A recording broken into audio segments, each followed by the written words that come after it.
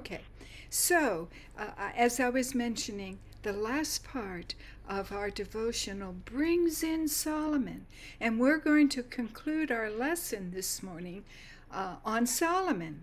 The lesson will conclude, I should say, on Solomon. So let's open our Bibles, if you don't mind, to Matthew 12, and we'll read 42 and then go to Luke also. But Matthew 12:42 states, "The queen of the south shall rise up in the judgment with this generation and shall condemn it. For she came from the uttermost parts of the earth to hear the wisdom of Solomon, and behold, a greater than Solomon is here."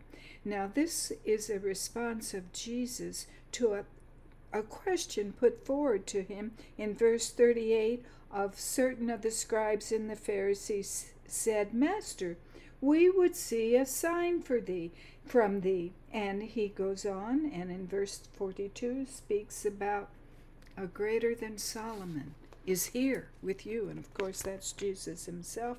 Now let's turn to Luke 11 and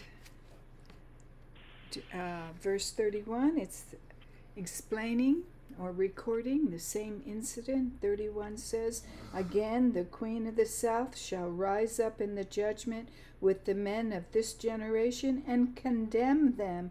For she came from the uttermost parts of the earth to hear the wisdom of Solomon, and behold, a greater than Solomon is here." And he says the same thing about Jonah too. And we'll read about that now. And instead of going to Youth Instructor, an article in the Youth Instructor, we're going to read from a devotional. I'll give you the devotional is "Lift Him Up. The Son of God came to the world as a restorer. He was the way, the truth, and the life. Every word he uttered was spirit and life. He spoke with authority, conscious of his power to bless humanity and deliver the captives bound by Satan, conscious also that by his presence he could bring to the world fullness of joy. He longed to help every oppressed and suffering member of the human family and show that it was his prerogative to bless, not to condemn." And I just want to stop there for a moment and share. People in my family have been in great turmoil in the last 24 hours, and God could help them if they would only open the windows of their soul to the blessing God wants to give them. But so many people today, most of the world today, wants their own way and shuts those windows of their heart, their mind, their soul to the blessings God wishes to bestow on us. And I'm so thankful that I've learned not to be stubborn in that way, and I believe you have also, because you're here worshiping God this morning.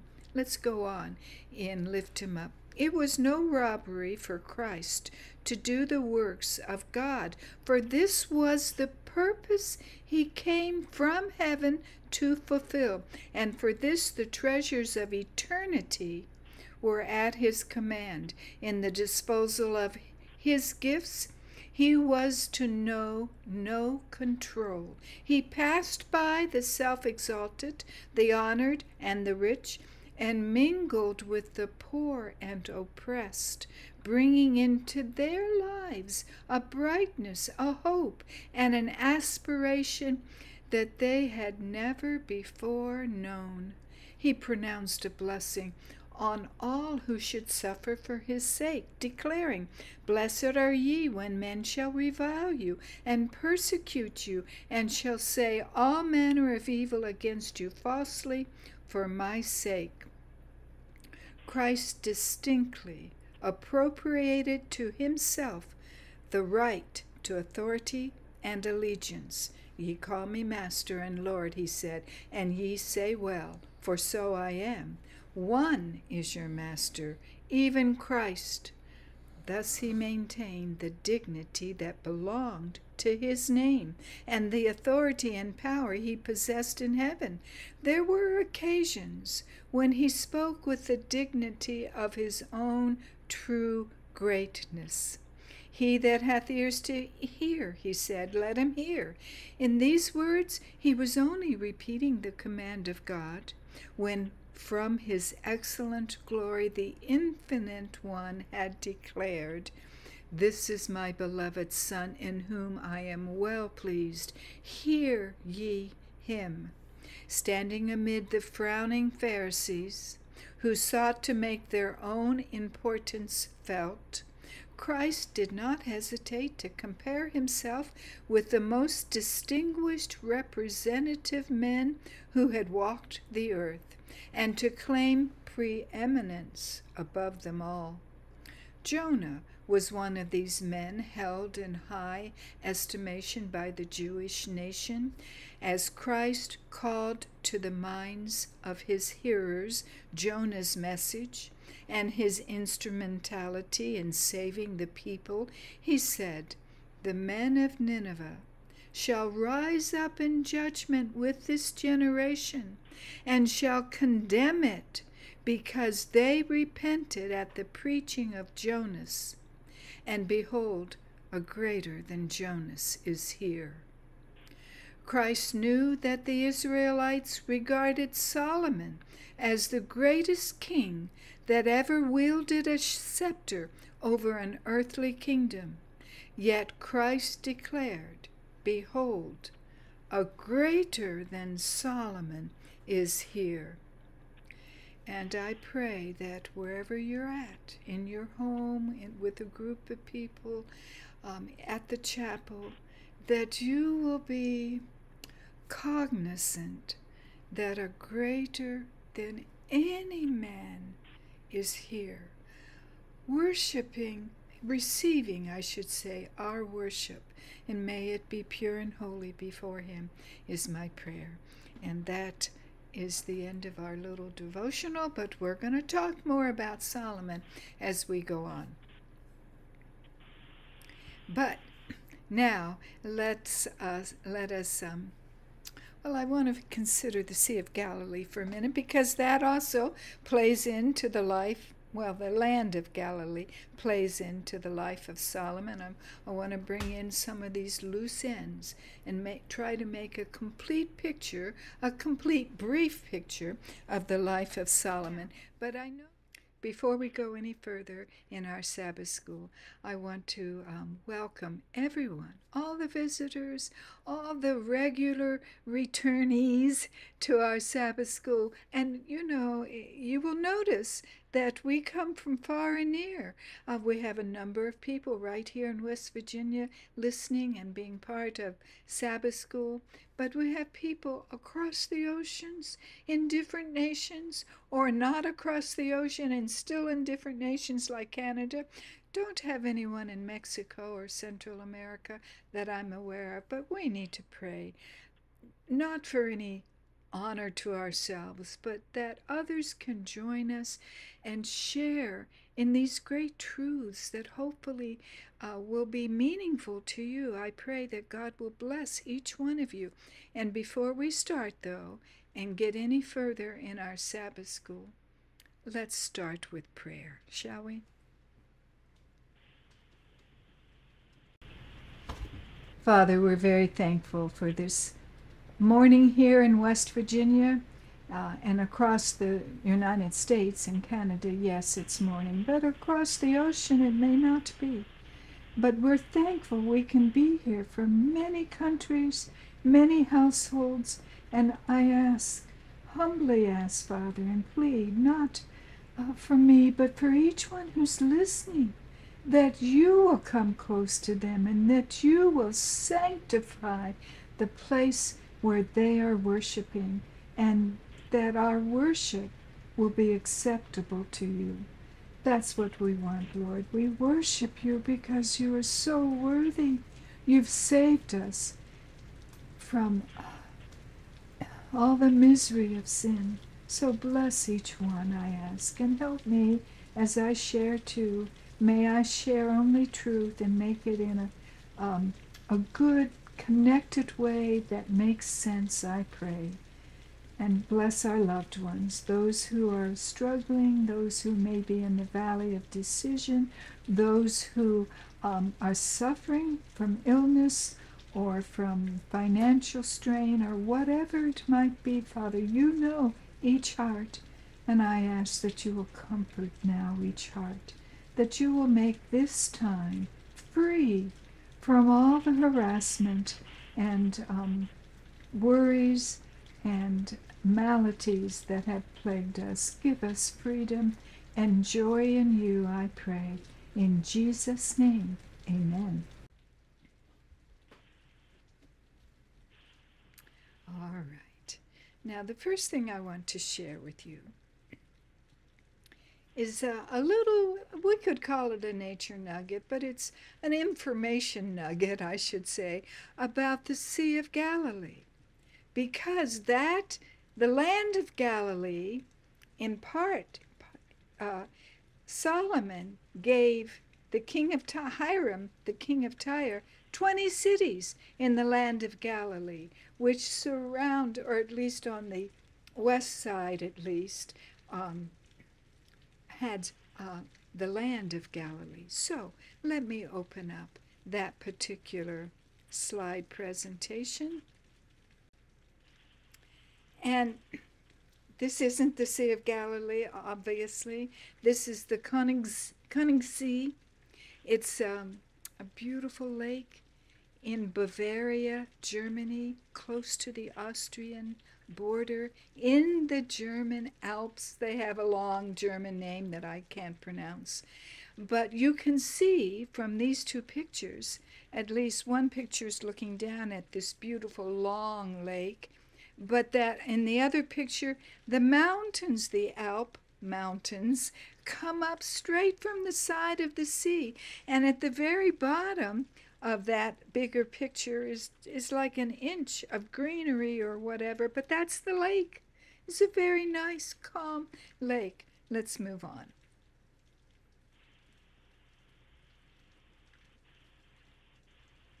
So I was impressed with the beauty of this particular lake, so I want to tell you just a little bit about it.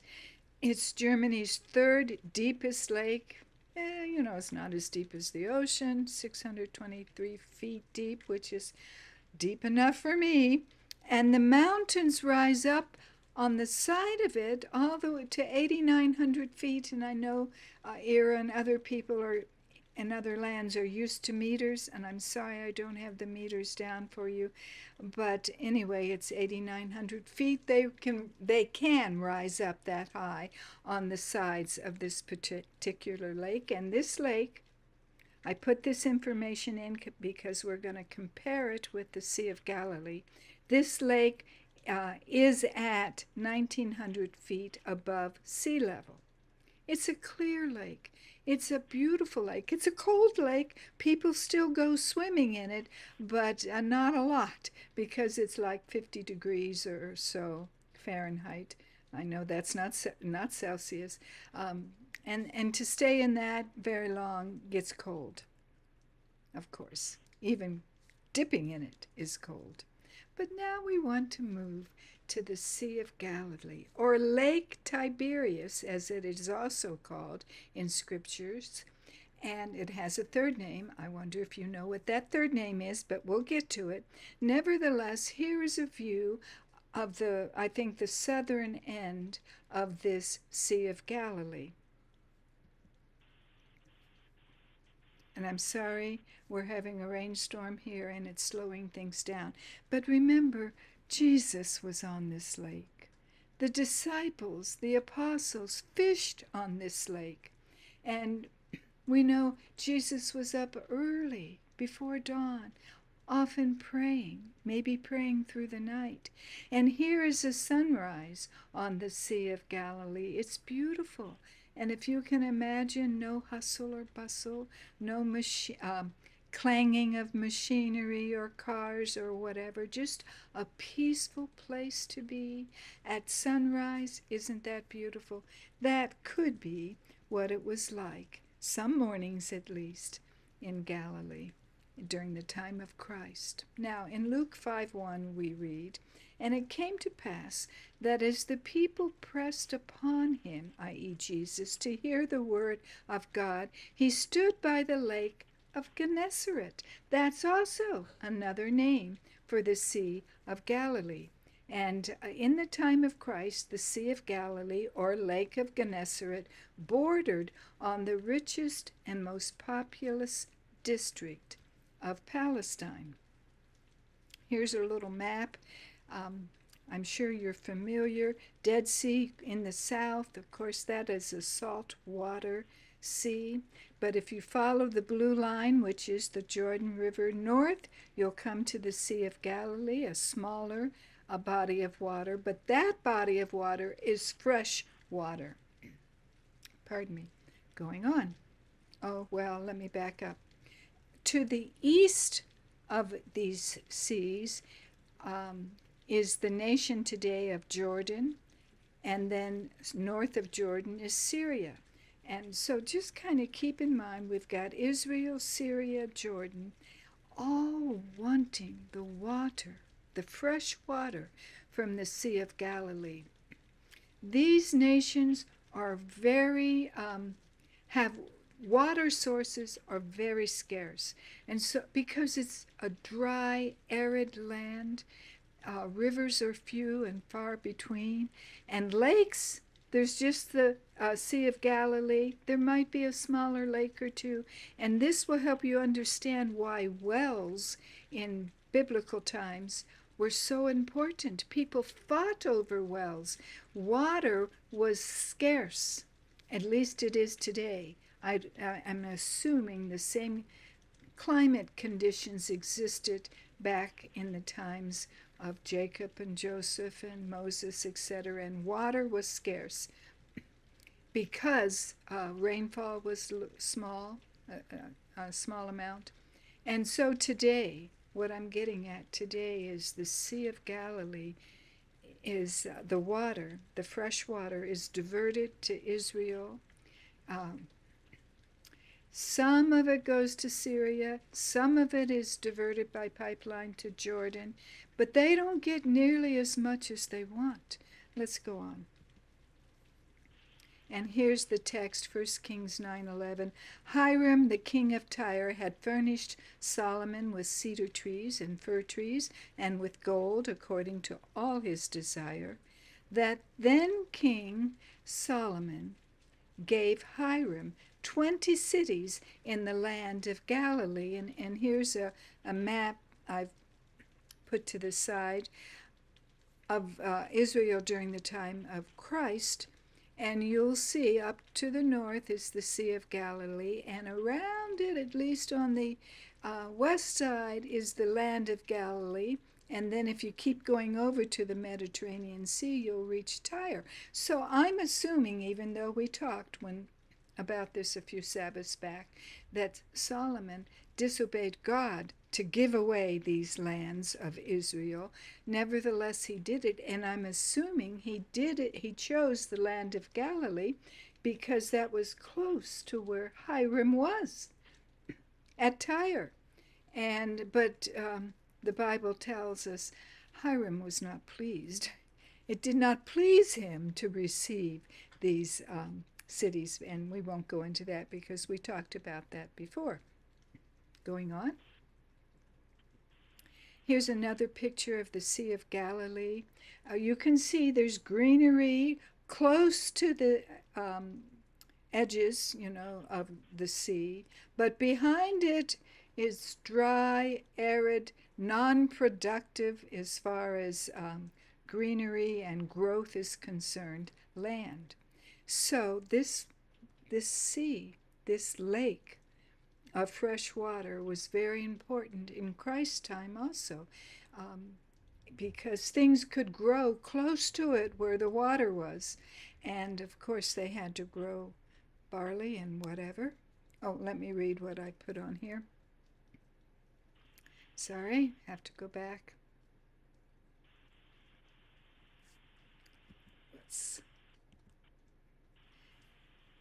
The Sea of Galilee is the lowest freshwater lake on earth. It's not the lowest lake because the Dead Sea is lower than lower compared to sea level than the Sea of Galilee, but the Dead Sea is a saltwater sea. And so it's true to say that the Sea of Galilee is the lowest freshwater lake on earth and the second lowest lake on earth after the Dead Sea, which is a saltwater lake. And the Dead Sea is about 700 feet below sea level. The Sea of Galilee is partially fed by underground springs, but mostly fed by the Jordan River. And the Sea of Galilee is about 141 feet deep.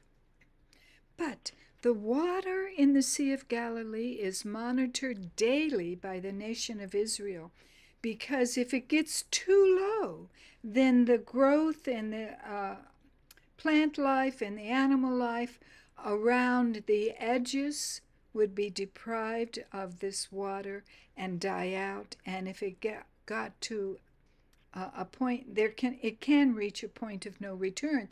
And so they monitor it daily to see how low the water is, and then the level is.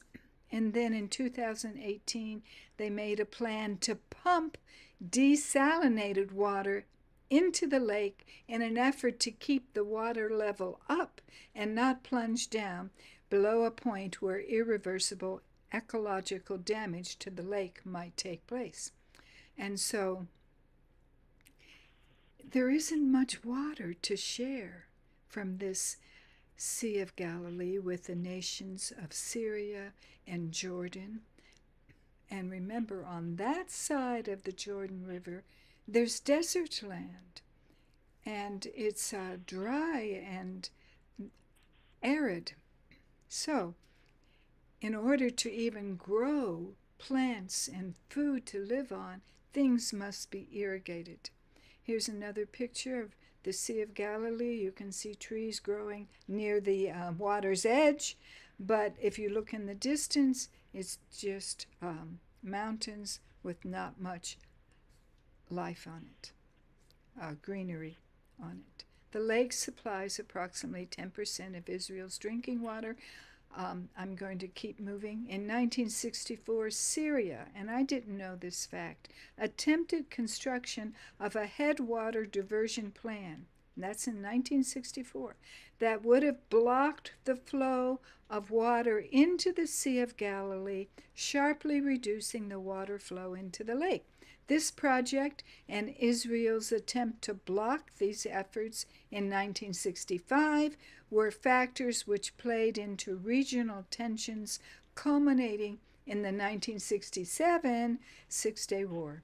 During the war, Israel captured the Golan Heights, which contained some of the sources of water for the Sea of Galilee, and I might be bringing out later, I can't remember, but fresh water is heavier than seawater, and so the nation of Israel finds it imperative to keep enough fresh water in the lake, the Sea of Galilee, to prevent saltwater brine from feeding up from the bottom and destroying the fresh water that's in the lake. And so that's one reason why they decided to pump desalinated water into the lake, to make sure there was enough weight to hold down the brine and saltwater sources.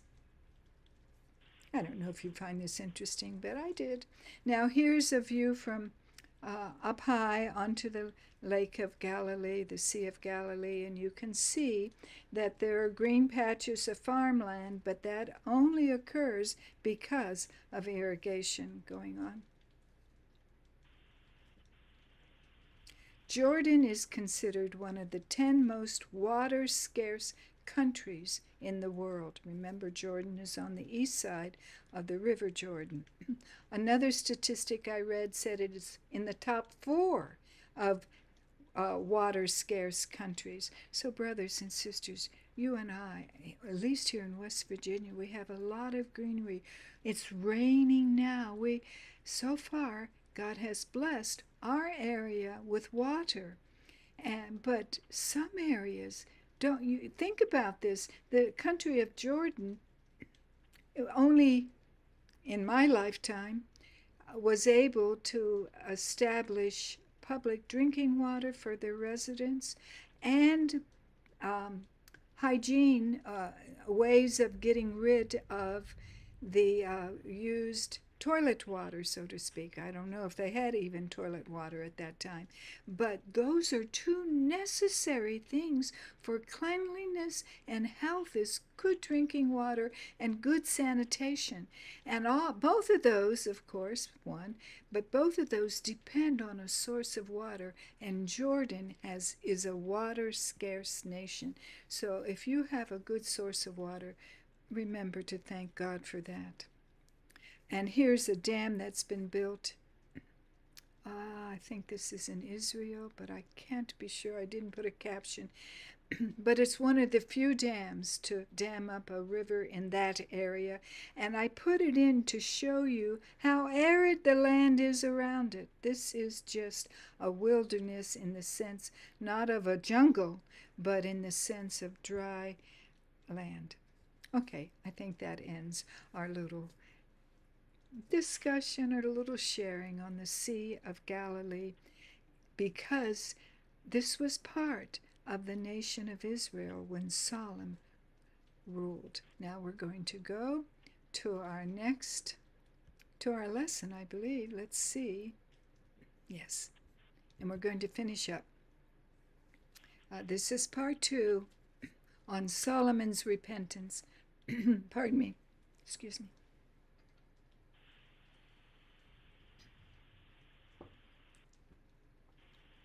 And remember, we talked about the book of Ecclesiastes last week. We're not going to go into it this week. But this is the one way, or one of the few ways, to prove that Solomon repented from his great apostasy. Gradually, he went into apostasy. It didn't happen overnight. But by the end, or by his old age, he was in major apostasy. And so that's one reason I was surprised to learn from Ellen White in our reading in the devotional that the nation of Israel revered Solomon during Christ's time. And I can't understand why. In a sense, he was wise. He built the temple. Those 2 things, yes. But look at all that he did on the negative side. And yet, a greater than Solomon was among them. And we pray by his Spirit he's among us today also. Now, to review.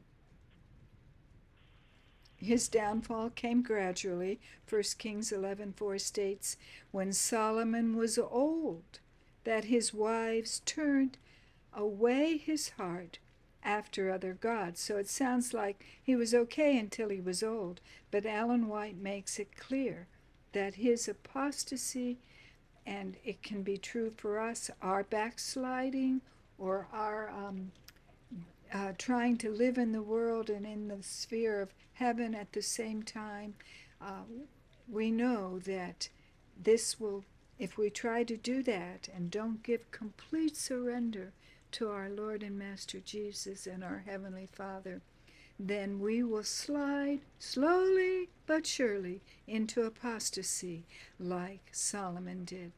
He had taken many foreign wives, the daughter of Pharaoh first, 700 wives, 300 concubines, and allowed them to worship their gods.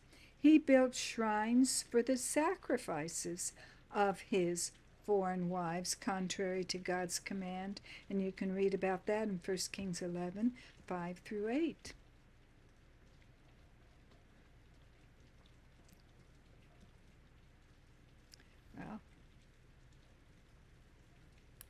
Okay.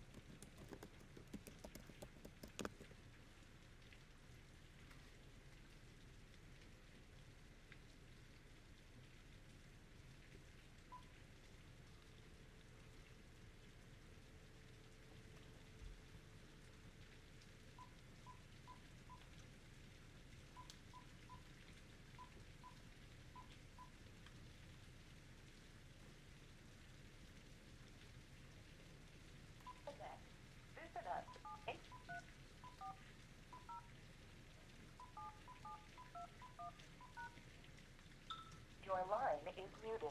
Press star 6 to unmute your line. This is not a valid menu option.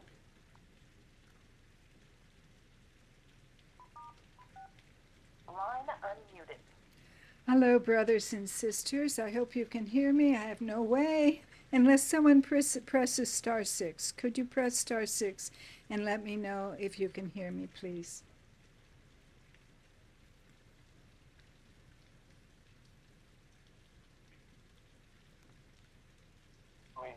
Oh, okay, that's great. I can hear you. Thank you very much. You press star 6 again if you don't mind. Because I've lost internet, we're having kind of a heavy downpour. I cannot get on with either browser that I have. So we'll continue on by phone. I have no control of the slides, so we're just going to talk to each other as if I called you up on the phone. I hope those in the classroom. I'm sorry?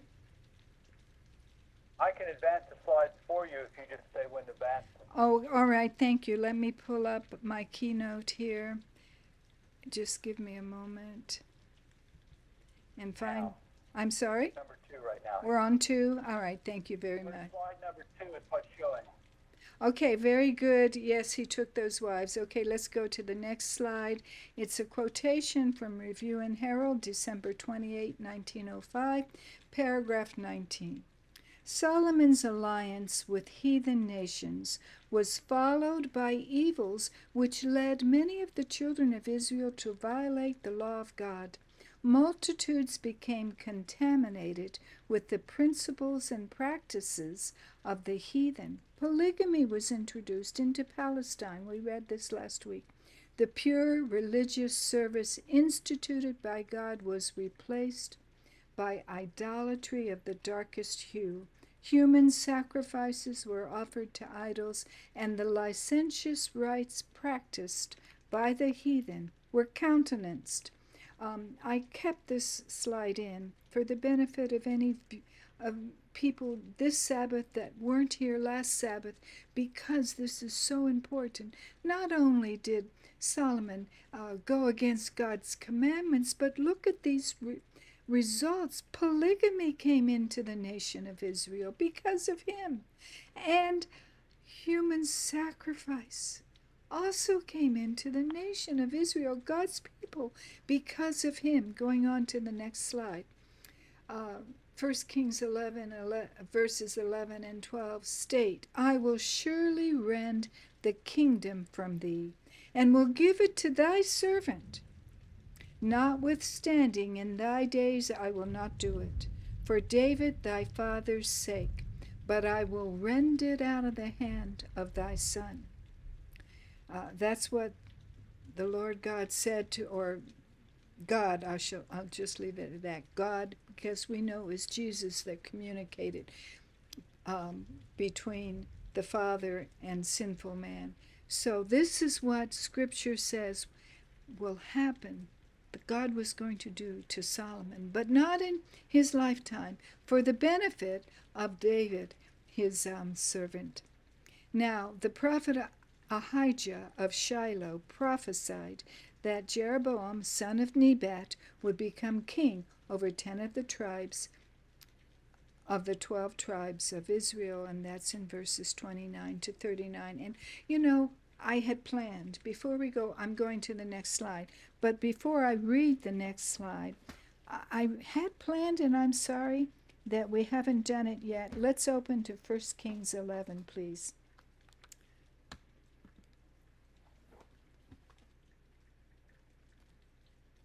And we just want to read how the Bible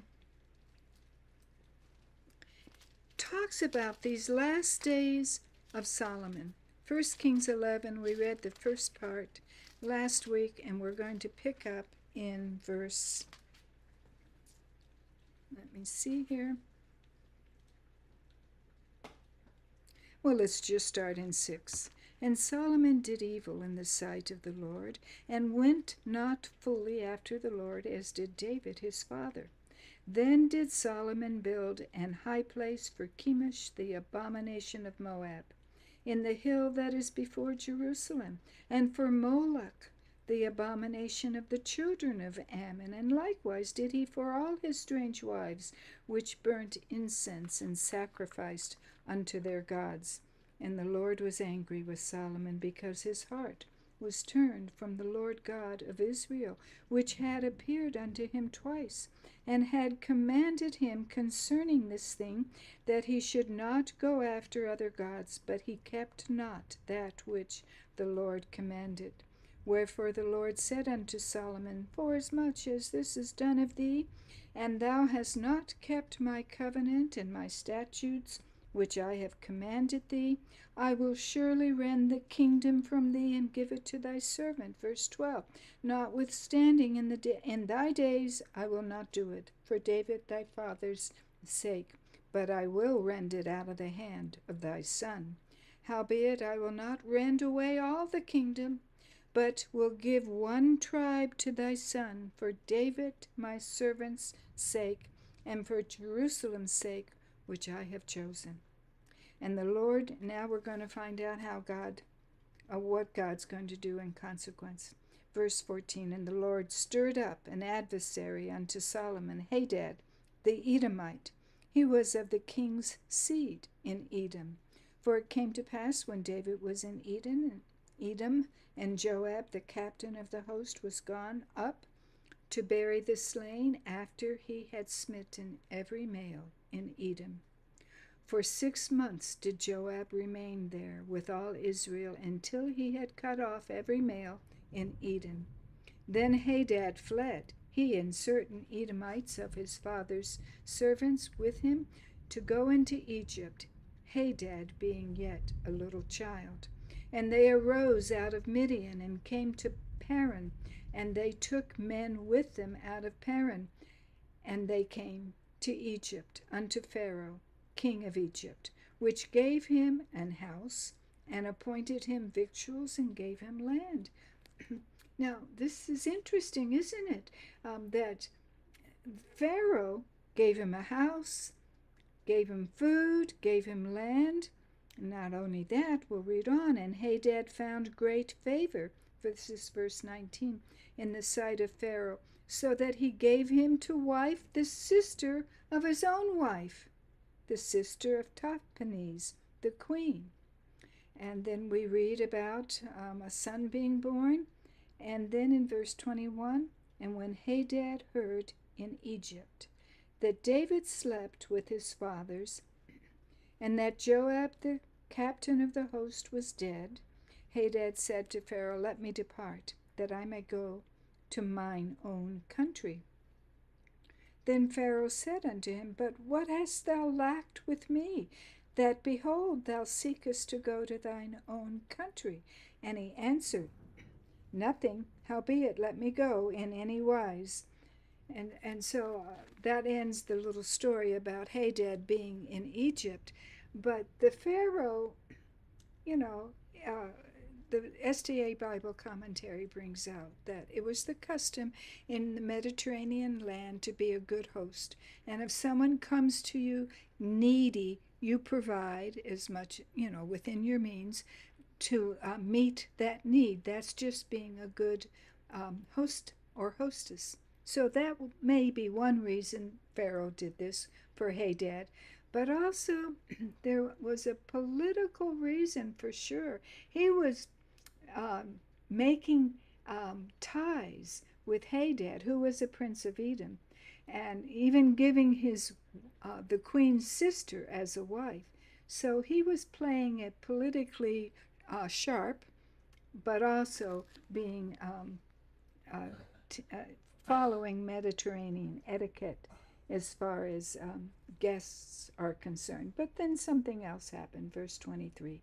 And God stirred up another adversary, Rezon, the son of Eliada, which fled from his lord Hadaezer, king of Zobath.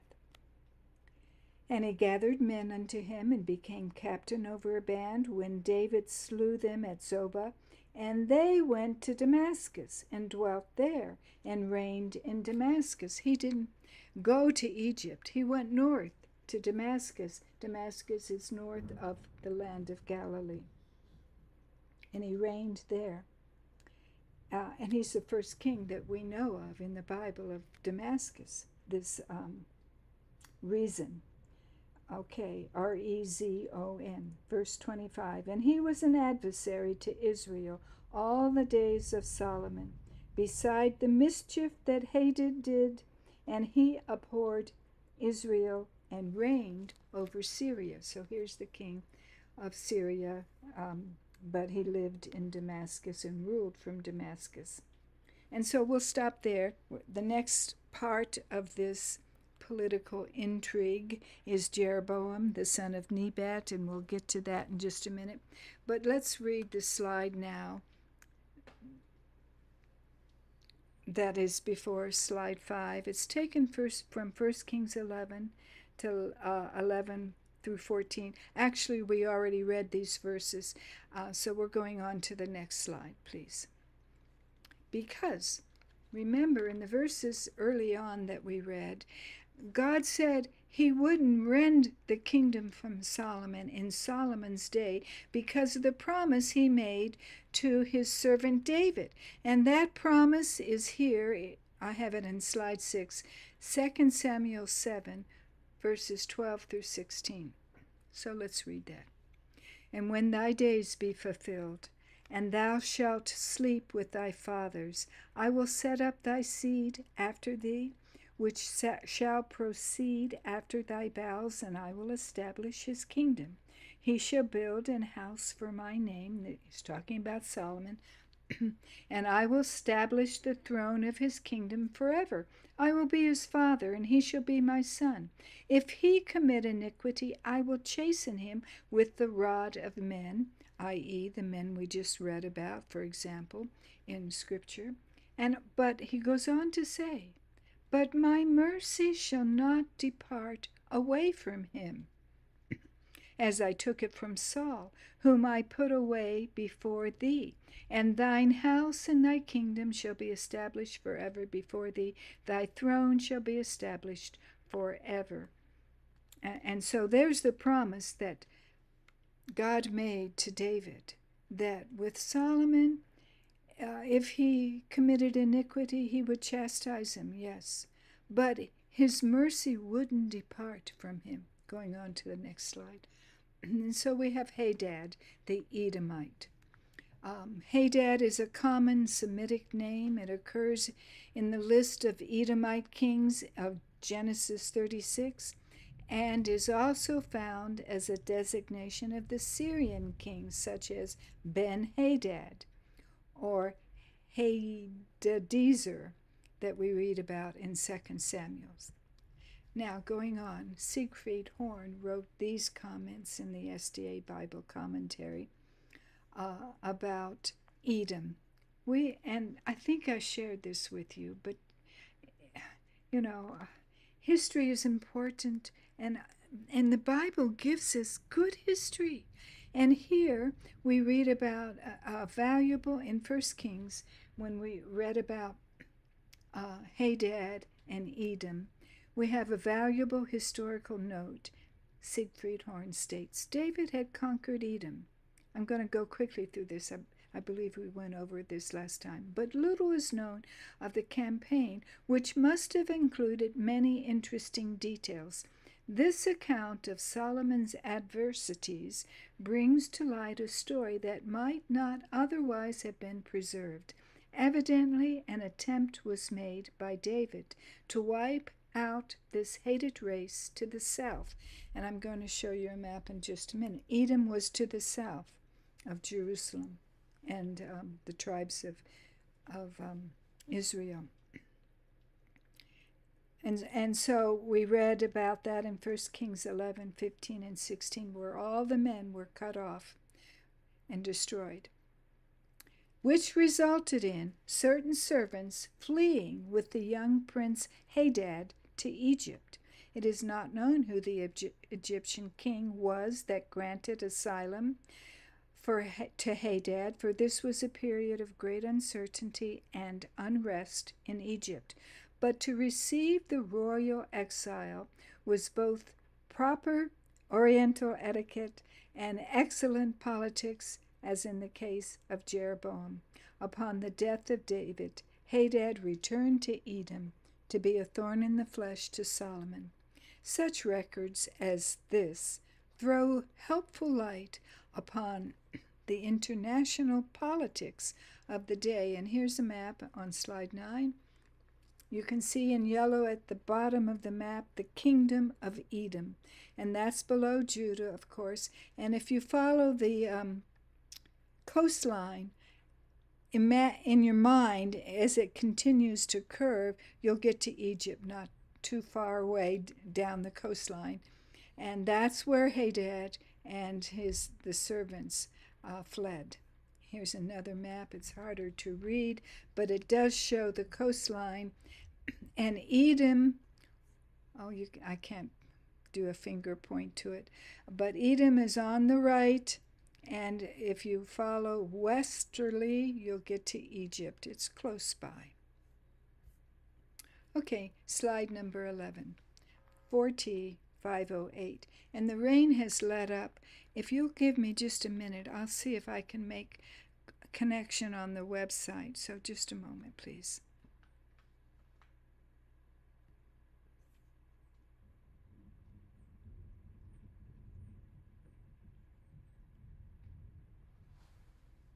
I'm trying. Let's see what happens this time.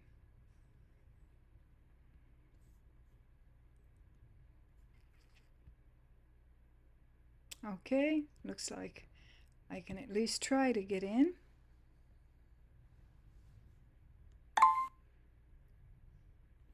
And here I am. Okay. Okay, I got rid of that. Let me open the camera and the microphone. And we're back, brothers and sisters. I have to reset all the parameters here. Just a minute.